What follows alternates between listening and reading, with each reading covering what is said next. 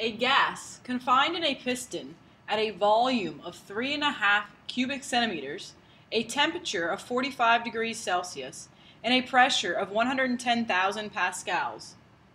What will the new temperature be if the gas is compressed to a volume of 2 cubic centimeters at a pressure of 330 pascals, 330,000 pascals?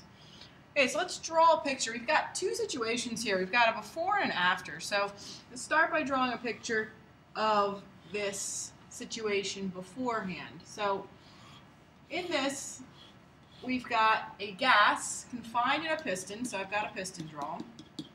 Okay, and this is situation one. And in situation one, we know a few things. First, we know that the volume in situation one is 3.5 cubic centimeters.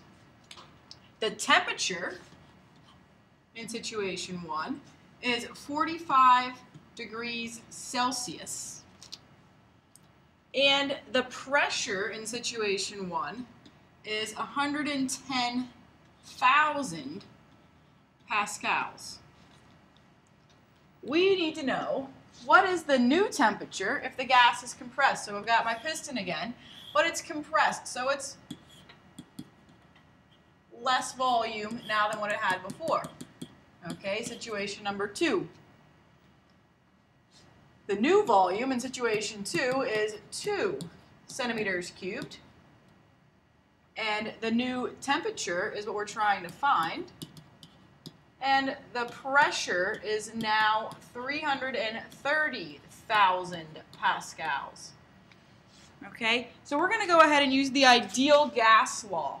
Now, when we solved our equation before, we solved the ideal gas law for Boltzmann's constant.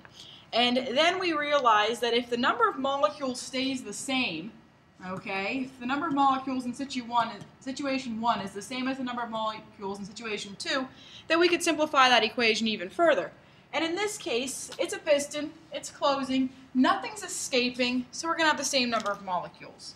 Okay, which means we get to use an even more simplified equation to solve. So we've got pressure 1, volume 1 over temperature 1 is equal to pressure 2, volume 2 over temperature 2. Now, pressure and volume, as long as they're in the same units in both, we're okay. All right? But temperature, because Boltzmann's constant is in Kelvin, we need to have the temperature in Kelvin in these problems. Okay? So I need to convert the 45 degrees Celsius into Kelvin. And the way we do that is simply by adding 273 and 1500ths. And again, in this class, if you skip the 1500ths, that's okay. But if I do that, I'm going to get 318 and 1500ths Kelvin. Okay? And now I'm ready to go ahead and substitute here. So I've got 110,000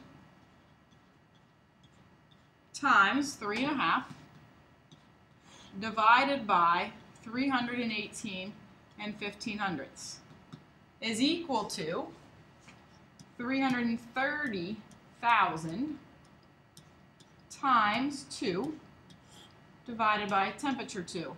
And now we can solve this one of two ways. You can simplify the left-hand side and then simplify the right-hand side and solve, or you can cross-multiply.